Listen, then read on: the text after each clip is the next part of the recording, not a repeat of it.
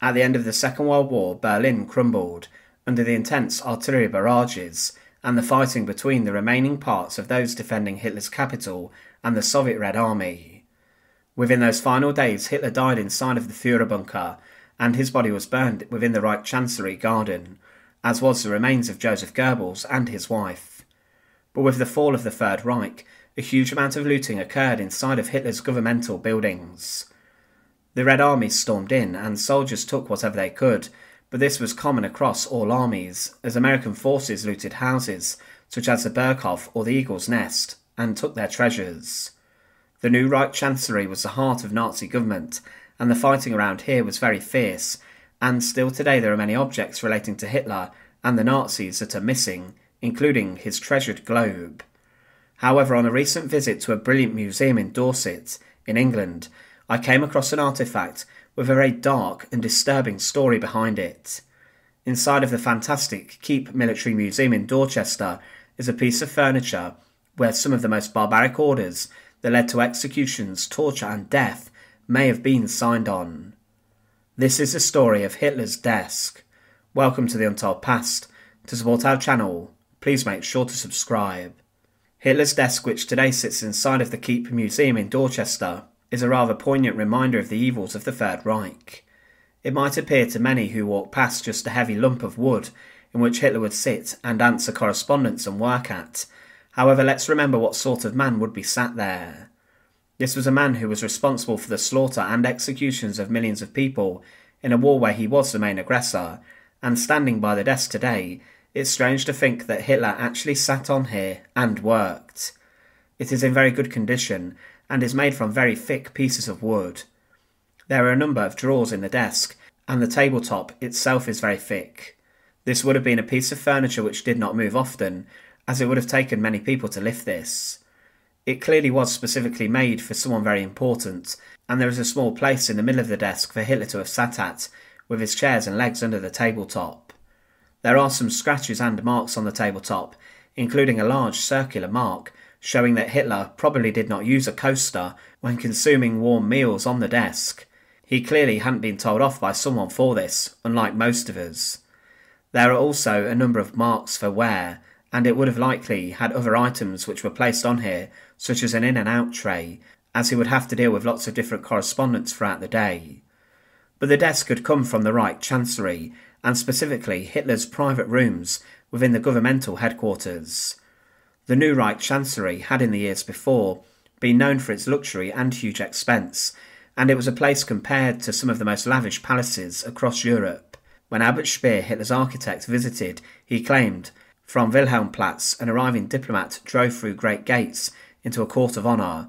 By way of an outside staircase he entered a medium-sized reception room, from which double doors almost 17 feet high opened into a large hall clad in mosaic.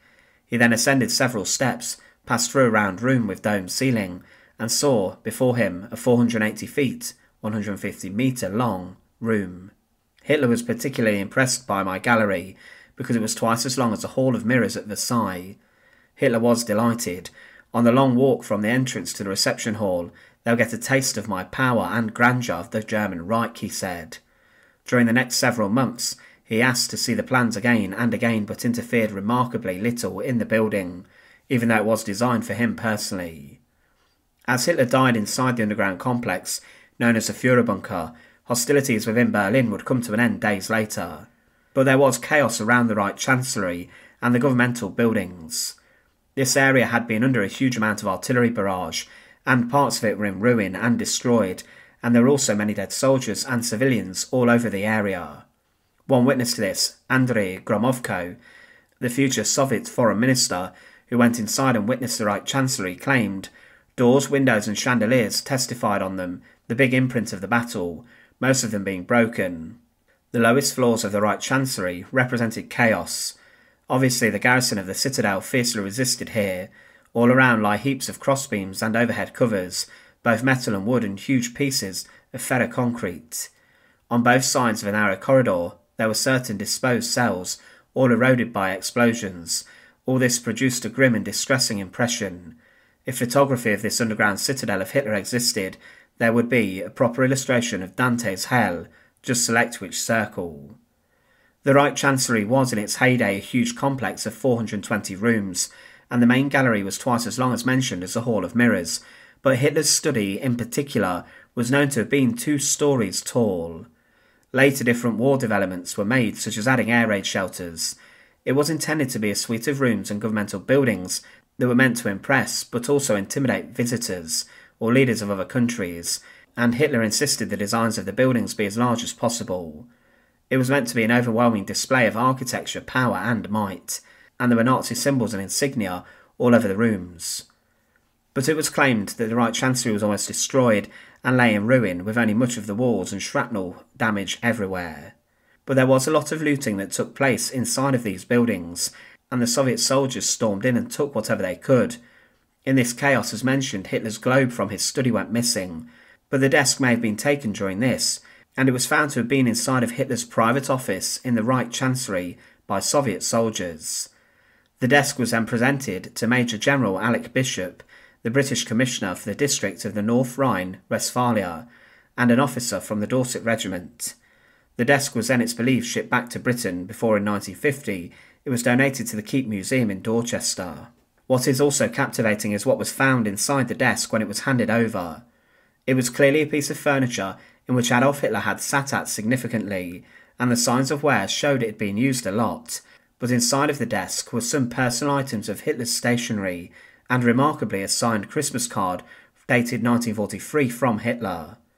A note which was typed from Major General Alec Bishop on paper headed with the detail of the Land Commissioner's office in Dusseldorf claimed, in September 1945, the Russian army started to remove furniture from Hitler's chancellery in the Russian sector of Berlin. The Russian officer responsible for this work offered me a wooden writing table, which he had told me had been taken from Hitler's offices in the chancellery. Those who visited the chancellery in these days will remember that the whole place was in a state of confusion, with a large amount of furniture, some of it badly damaged, scattered in all directions. On the following day, the table the Russian officer had shown me was delivered at my residence by the Russian army. Major General Bishop even claimed that he used the desk inside his own house for a few years before he donated it. His account raises a number of interesting points and questions. Bishop claimed that the desk was taken months after the Battle of Berlin, and that the desk was a writing table from the private offices. So the desk was not removed in the immediate aftermath of the Battle of Berlin, but was taken in September, with the clean-up of Berlin well underway. But what shocks me is the fact that this writing table could have been the very place where Hitler himself had written a number of orders and ideas that led to the slaughter of millions of people all across Europe.